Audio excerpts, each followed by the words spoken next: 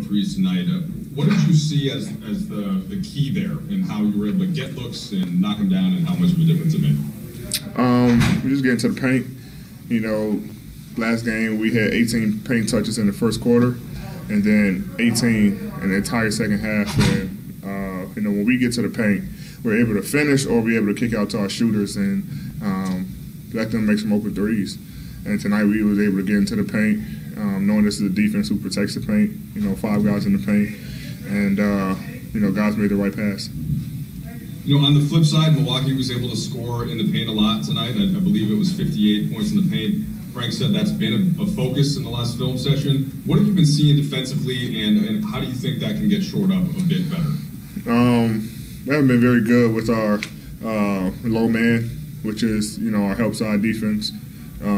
You know, we're depending on guys to play one-on-one a lot, you know, containing their man, and you know, we're a defensive-minded team. You know, we rely on each other to help. You know, guys are good in this league. Guys are going to get beat. Guys are going to make tough shots, but we got to be able to help our teammates. And we're usually good around, you know, the three-point area, you know, three-point line, you know, about a break where we help guys out. But once they get in the paint, you know, that guy's supposed to be in rotation is haven't been there for us, and we missed it a couple times tonight as well. So, you know, we got to be better at that. Bill, hey, AD. You know, so much was made last summer about LeBron finishing second to Giannis in MVP. Obviously, you also in DPOY. Did that add any motivation or juice to this matchup tonight for you guys? No. You know, that was last season. Honestly, no one, you know, had brought that up or talked about it. You know, our motivation was not losing 2 in a row tonight, and we were able to get that accomplished. I mean, you know, he's a great player on both sides of the ball, and you know, he deserved them. You know, for us, we just try to go out there and win basketball games. Hey, AD, you know, it seemed like you know, the team was trying to get you a lot of post-ups in late in the game, and then you have, you know, 3 assists, I think, on 3 critical baskets in a little stretch in the fourth quarter. What was the adjustment for you, and how did you kind of adapt your mentality to how you were operating on the post? Right now I'm so hard on myself, man. I think I suck right now. Man, I'm not making shots. I'm not making free throws. But I think tonight my aggressiveness, you know, just being in the post and getting to the paint, you know, allow guys to get open. And, you know, I trust, you know, my teammates. You know, AC hit one for me, Brian hit one, and Kenny hit one. And, you know, they're in the right spots where I want those guys when I have the ball in the post, and was able to just make the read, you know, with their guys doubling or collapsing to the paint when I get there, and was able to kick it out, and those guys made shots. So, you know, I think just my aggressiveness tonight opened up the floor for everyone, and you know, that's the only way I feel like, you know, I'm going to get out of this, you know, funk or whatever, you know, that I'm in. You know, so I put a lot of pressure on myself to be a better basketball player each and every game, and you know, that's what I'm going to continue to do. Dave? AD, whether it was explicit or not going into the game and you guys talking about the matchup with Giannis, when you look at the score sheet after the game, you see you hold the back-to-back MVP, or not hold him, you contribute to him having 9 turnovers. Is there a level of satisfaction in terms of, I know you take pride in the defense, that you guys were able to, you know, have that type of effect on a guy you mentioned as a great player? Yeah, I mean, it's a team defense. You know, everyone, just not the guy on the ball, is helping guard him. The league has created this, you know, phrase, the Giannis wall, and, you know, because he's so good in transition, and when you load up, he makes the right plays, and, you know, I think Wes kind of helped us out tonight, you know, able to play with him last year, and give us a little insight on the things that they like to run and they like to do.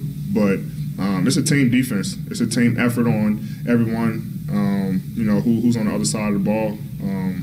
You know, I think, you know, myself, Markeith, Bron, Trey is guarding him.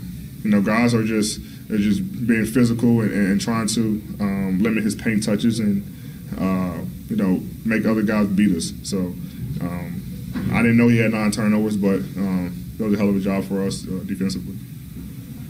All right, we've got time for a couple more. Rachel Nichols. Hey, AD, I'm doing a project asking guys what they remember about the first time they ever played against Kobe Bryant. So I don't know if it was your rookie year or preseason game, but the very first time you played against him on the court, what do you remember from that night? The very first time in the NBA, I don't remember. I remember, I think it was either my first year or my second year. We were playing in New Orleans, and I think it was a team with Kobe, Dwight, and everything. And this is the year that I think Kobe, actually against us, he tore something in his right shoulder. I want to say his labrum or something. And he was holding the shoulder after he drove to the basket. And I'm like, man, something wrong with his shoulder. And I was on the bench, and timeout, and he comes back into the game. And I'm like, man, he's tough. He's still going to continue to play. And he comes down the very next play.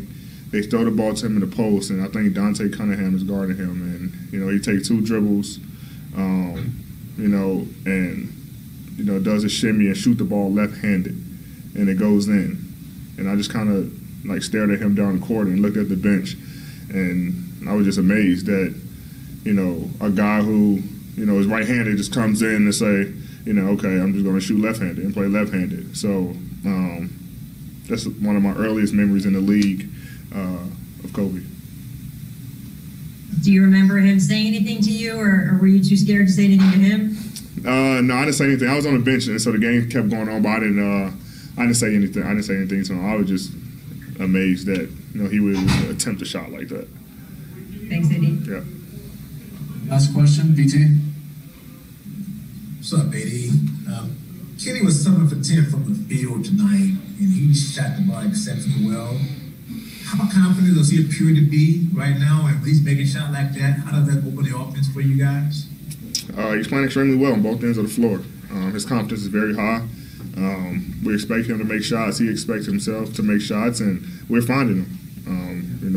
He takes excuse me. It's not COVID, guys. The air is a little dry out here.